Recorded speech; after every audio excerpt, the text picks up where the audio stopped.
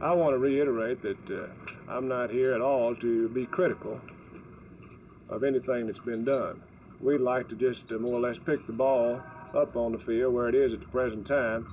And I think there has been a breakdown in communications. I think there's been a deterioration of goodwill. And with these two elements, in my mind, present, we just want to do some positive planning to go from this position. Yeah, I think, gentlemen, you found that in my approach to problem solving, I'm not here to be critical of anybody or anybody's administration. That's not our purpose.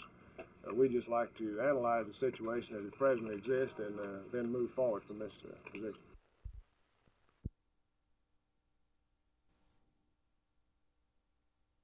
It has been amply demonstrated that when any level of government fails to fully meet its responsibilities, that another level of government steps in and assumes those responsibilities.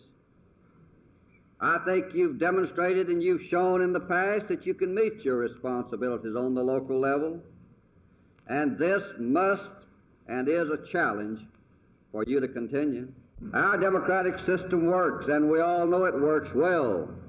And it works well because local responsiveness to local problems will never be a thing of the past.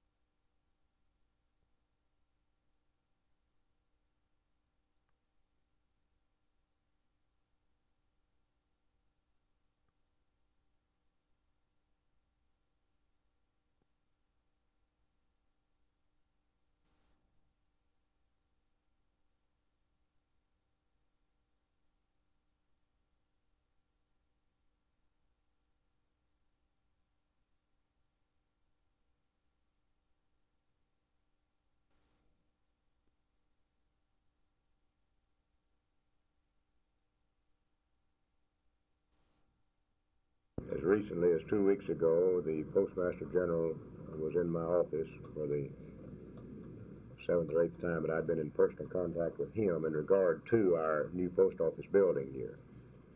I'm absolutely convinced that the Postmaster General, Mr. Blunt, nor the Post Office Department in any way has any control over what has been done. The administration, the White House, has impounded the money. We could say they have decreed that there will be a 75% holding up of the spending of money that comes in this category. So I'm sorry to say that there is nothing new and no new hope that the post office for Dallas will be authorized in the immediate future.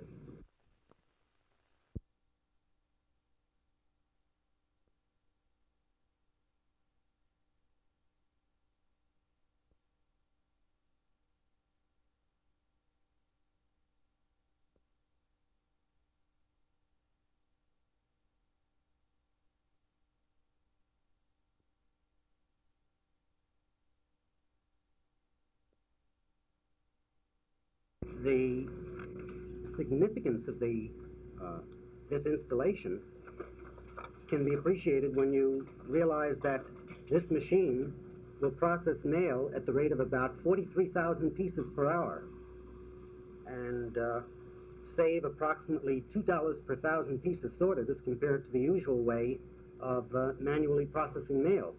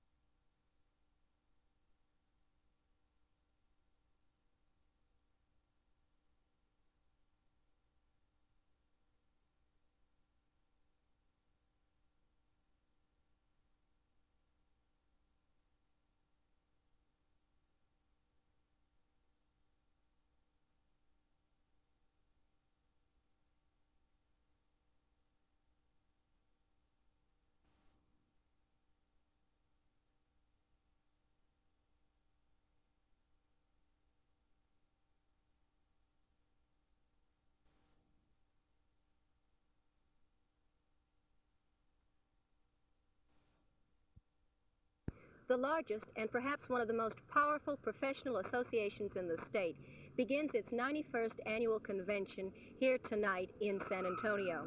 It's the Texas State Teachers Association.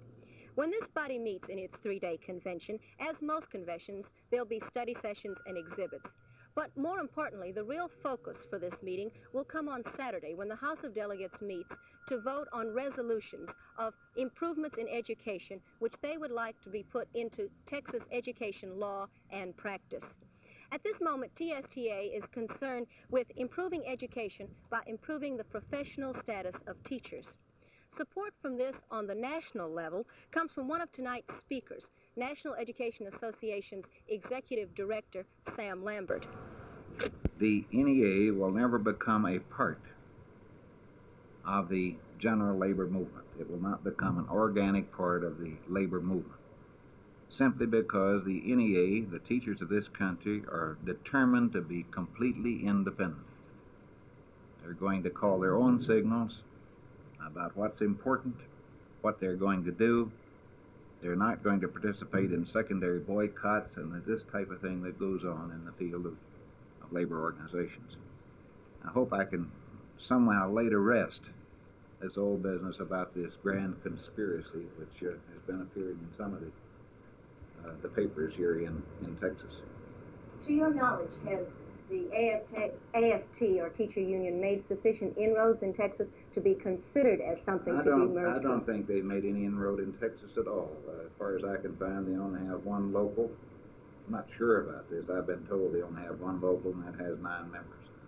This is not much of an inroad into a state that has, what is it, close to 90,000 or 100,000 teachers, something like that. Tomorrow morning, the group will be addressed by Governor Preston Smith. This is Teal Salon in San Antonio with the Texas State Teachers Association.